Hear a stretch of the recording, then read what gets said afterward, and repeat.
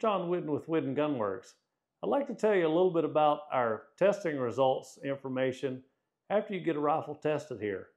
There are two sides to our range. The one side we reserve for the ELEY ammunition only, and that's what we're going to be talking about in this video. For the ELEY ammunition, we're shooting on a Maton target system, and we have some software that ELEY themselves have written. It does a really good job of summarizing some results and gives you some explanation of what to look at. There's an awful lot of data there, which is certainly useful to us, but I want to take a minute to show you a little bit about the information that we'll be providing, as well as how you should read it and analyze it. Because at the end of the day, we want you to make the best choice of ammunition for your purposes indeed. Now let's look for a minute at the pages that you can expect to receive after a test and go into a little bit of analysis on what we can learn from them. On this particular page shown, at the top, you'll see the group that was a control group, the ammunition that was a control ammunition.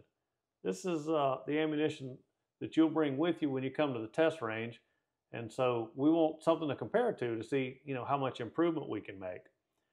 So let's blow up one of these groups right here a little bit. So we'll work from left to right here.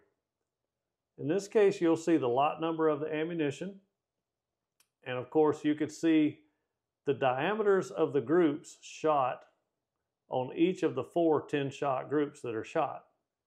Now, after we go through and initially shoot one 10-shot group with every lot in the house, we'll go back and we'll select the best lots and we'll shoot an additional 3 10-shot groups. And these 4 numbers that I've circled down at the bottoms are the diameters of each of those 10-shot groups. Now, when I say diameter, here's the thing. We're shooting these at 50 meters in the case of an ELEY test, and this diameter is the diameter of a circle that would enclose all of the rounds in the group. Pardon my artwork, but the circle will look something about like this. It will touch the edge of the shots in the group, and this 18.5 millimeters would be the measurement of that circle. So it's not a center-to-center measurement as most Americans are used to using. So again, you can see the diameters of the 4 shot groups down here at the bottom, and then over on the left side, there's the average of the 4 shot groups that have been shot right there. So this will be included for each and every lot that is shot on the test. Now let me go back up a little further into the test, into some of the other analysis pages. For each of the ammunitions that multiple groups are shot with, you'll have this result. And we'll pick one right here and come and take a look at it. So there are a couple of things to see here. On the target in the middle right here, this is represented on the ISSF 50-meter target. This is a target that's shot at the Olympics for Olympic events, and the 10 ring is 10 millimeters in diameter with it. So this is a picture of, in this case, the 40 shots that were tested of this lot number that I'm circling. This is how all 40 shots would look if they were shot on that ISSF 50-meter target. Some more information on here. The composite group size, which is the total group size of all 4 of the groups laid on top of each other, will be shown right here. And in this case, it's 26.5 millimeters. And so that's an important metric that we're looking at, is the group diameter of that, in this case, 26.5 millimeters. Now, let's talk a little bit about not diameter measurement, but score measurement of a group. Picture this. If you had a gun that shot a lot of shots really tight right in the center, and then it shot one that was kind of out at the edge of the group, and let's say, for example, it shoots 26 millimeters like this right here, okay? That group would have a very high score because there would be a lot of rounds packed right in the very center of the group. Now, for comparison, let's talk about a rifle that shot a group that was shaped a little bit like a donut, and the shots aren't packed very tightly in the center of the group, but maybe they're kind of spread around the outside. That group may also shoot a 26 millimeter diameter, just as we're discussing, but that rifle would have a lesser score. Now, the score is over here on this side of the analysis page. And what we're seeing And right here is the number of 10.9s, number of 10.8s, and so on, 10.6s, 10.5s, all right? Now what's a 10 point something, okay? In international circles for many years, scoring's been done electronically. And the good thing about that is, boy, these shooters are really good, so we need a way to separate their score. So the way they did that is they went to decimal scoring.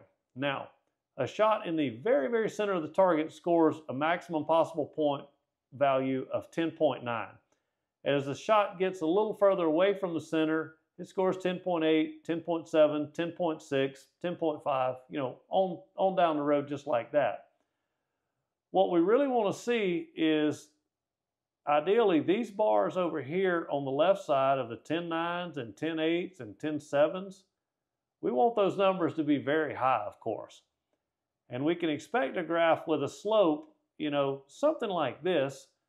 In other words, we want more of the shots to have a higher value and fewer of the shots to have a lesser value. All right? That's a lot of words, but here's your take-home message with it. This score right here is the score if you had shot 60 shots of this ammunition on this target. The reason that's pulled out is that's the number of shots that were shot in the prone events and ISSF matches in years past. So if you shot 60 shots on this target, you would shoot a score of 622.97 points, okay? Now I want you to look at something right here for a comparison. Let's compare this ammunition with the lot down underneath it right here. Talking first about the diameters, again, this top group shoots a diameter of 26.5. The bottom group shoots a slightly larger diameter of 27.1. So the overall size is a little higher. But I want you to notice right here that this score is higher on the bottom group than it is on the top group. And so what that means is, even though the diameter is a little bigger, this lot number ending in 2098 tends to pack more shots in the very center of the group. And so therefore it gets a higher score. Thanks for checking out our video about testing ELEY ammunition and how to understand the results. We also test Lapua, SK, RWS, Norma, and any other ammunition that's worthwhile that we can get our hands on a Megalink target system. Look for our other video about how to understand the Megalink results if you're interested in having any of those ammunitions tested at our facility as well. Listen, we appreciate your attention right here. I'm John Whidden with Whidden Gun Works, and at the end of the day, we're looking to provide you the best ammunition you've ever had.